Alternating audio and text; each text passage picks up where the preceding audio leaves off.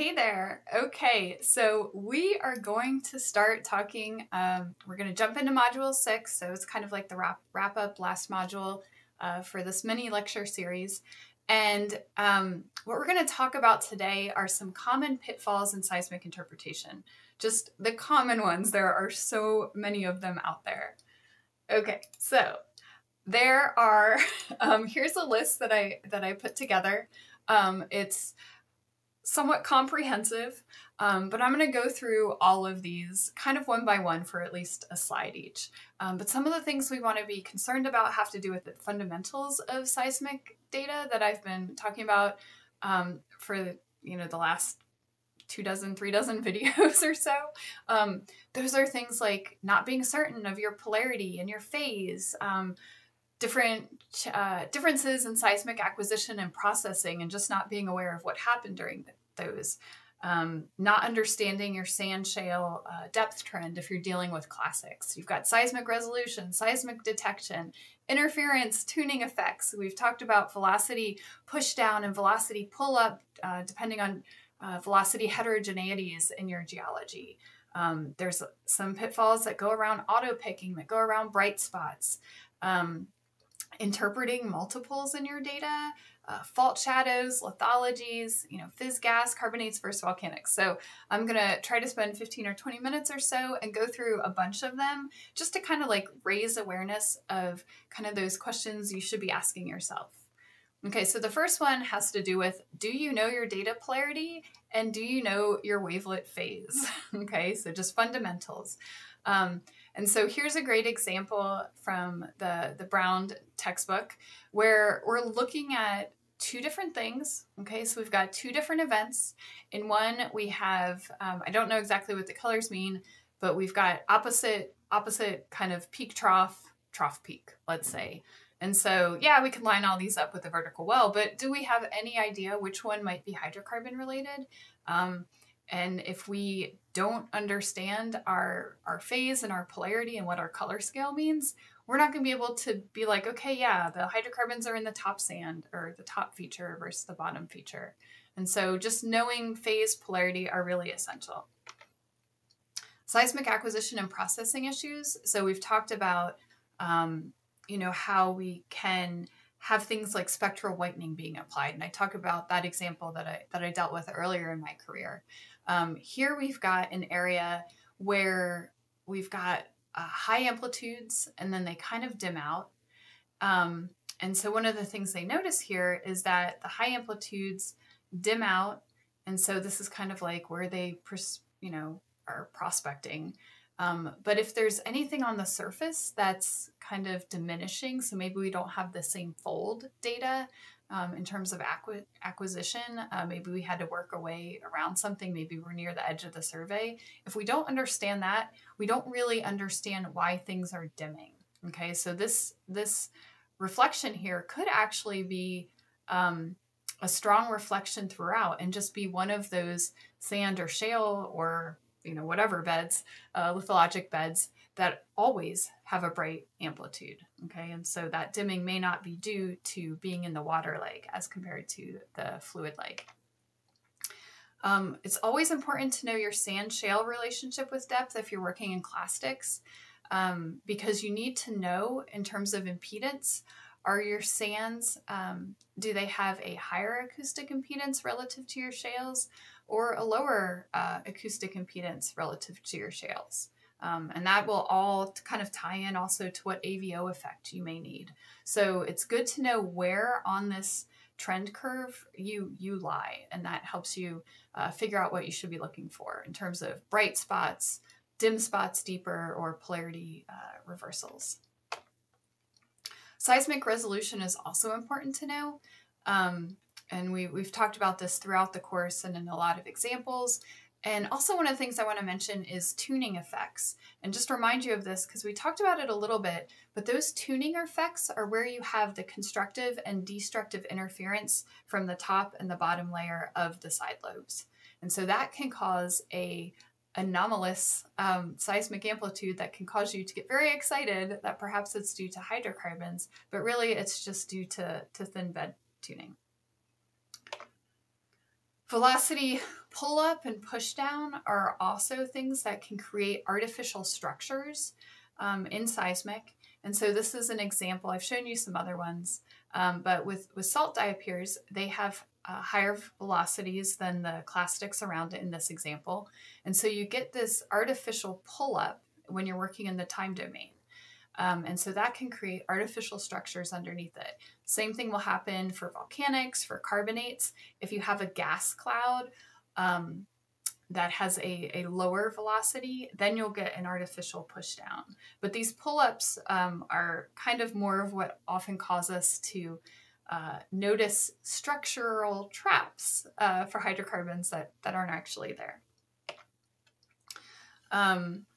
In this case, we've got something similar to what I was talking about, but we've got a gas cloud up a little bit higher that is actually causing a false rollover. So right here.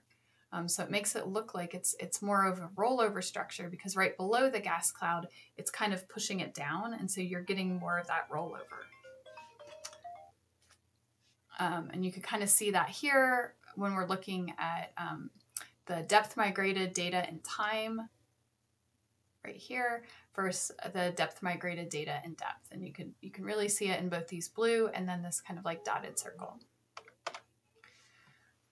Another thing to be aware of is when you have non-flat flat spots, again, also from shallow gas. And so here you can have that gas cloud that artificially pushes things down. It kind of changes the velocity. And so you're having a non-flat flat spot. You shouldn't just disavow it, but you should look into it more and see if you can understand it.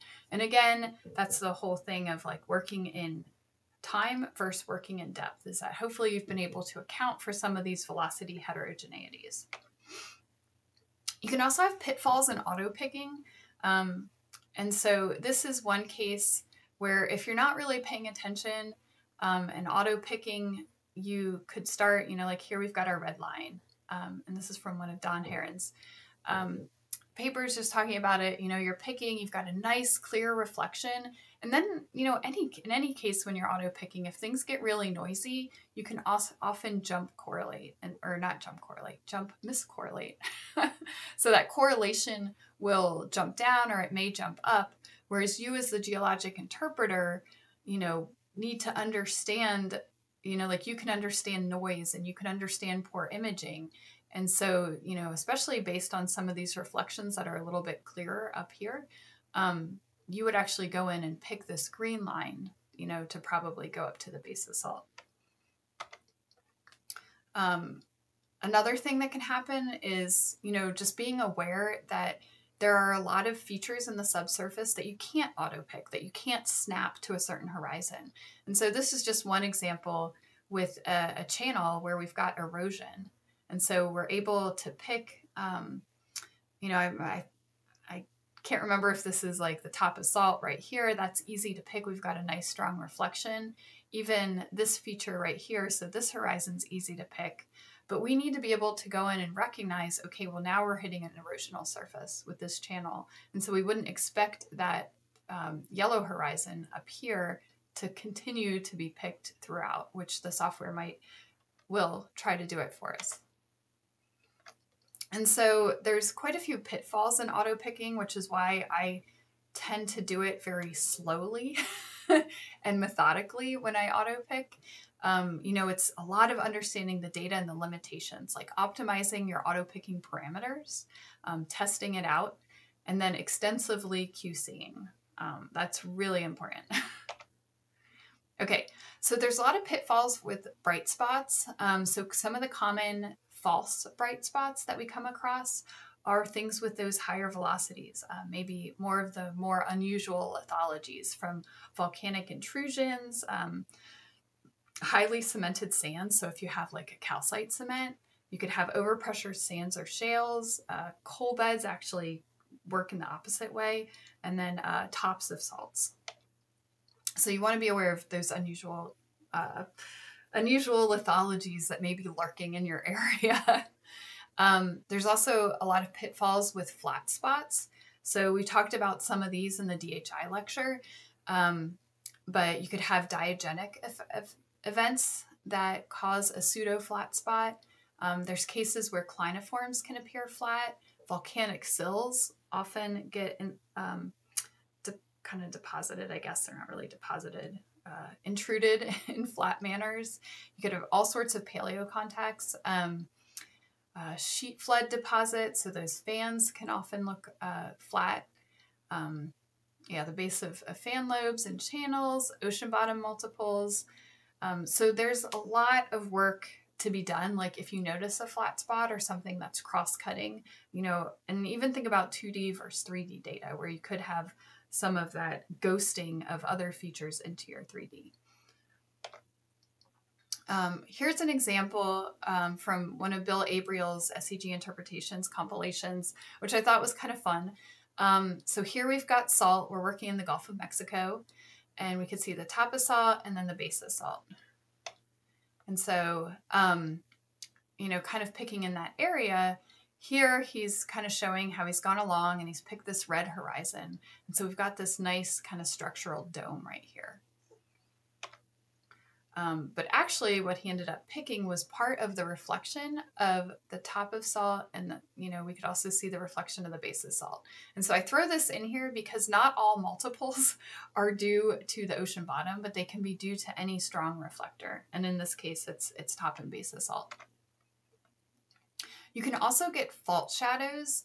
And this is a case, it's kind of easy to picture the idea a little bit better in a cartoon, where you've got a fault, and then on either side of that fault you have very different rocks, perhaps with very different velocities. So if you've got that big velocity variation laterally, you can end up with kind of these fault shadows from having those different velocities very, very close to each other.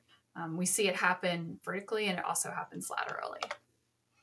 And so this is an example of an area where we've got a fault with very strong velocity contrasts on either side of it.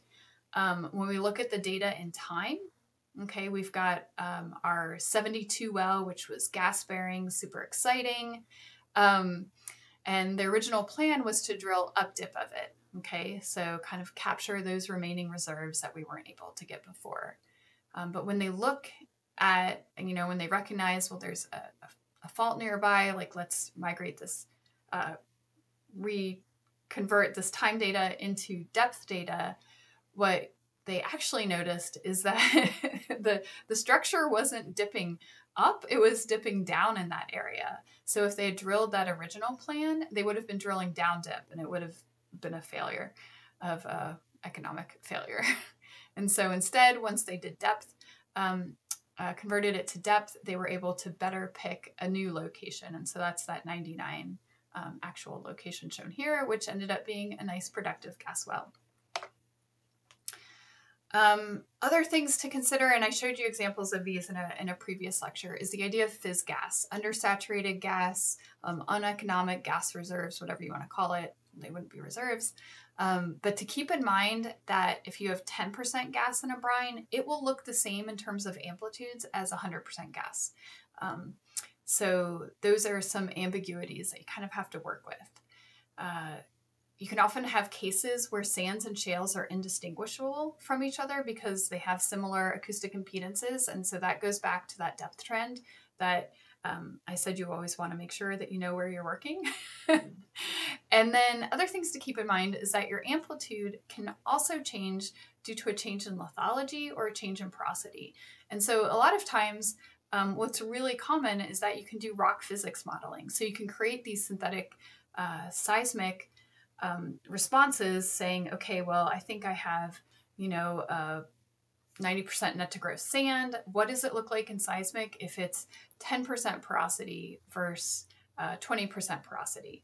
And then, okay, well, what if we just put more shale in it or make it sandier? How similar do those look in seismic? And so it's a great way. Rock physics modeling really allows you to do some hypothesis testing and kind of understand your risk and your uncertainty when working with seismic. Carbonates versus volcanoes, we've seen a couple examples of these. So they can be kind of confused for each other, particularly if you're working in a frontier basin or an area that you're not familiar with. And I've shown you a few cases where we actually have carbonates and volcanoes, kind of the carbonates building on volcanoes, and we have them both in the same area. And so one of the things you want to keep in mind is that sometimes you're actually able to see the internal structure between these two cases. And so here's a case of a carbonate, and I pointed out in previous lectures where you can actually see the internal architecture of the carbonate if your seismic is good quality enough. You know, the volcanoes tend to build cone and cone, and sometimes you can actually get a little bit of hint of that also, if you're lucky. And so I'm just going to wrap up with some of the pitfalls. You know, is just remembering that what we're seeing in seismic, like if you go back and you remember that what we're seeing in seismic is due to acoustic impedance differences and interfaces and not geology, you know, related to the geology, that really helps you kind of ground yourself and avoid a lot of these pitfalls is, you know, just thinking about it in terms of what can the seismic actually see and understanding all the different factors that affect acoustic impedance, you know, and changes in the reflection coefficient. If you remember that, you can kind of handle a lot of the pitfalls, but other things to remember are acquisition, processing, phase, and polarity. And so, you know, being aware of your phase, your polarity, what happened during acquisition, what processing steps your seismic went through, all of those can really help you make sure to avoid pitfalls as much as possible. So as always, thanks for listening.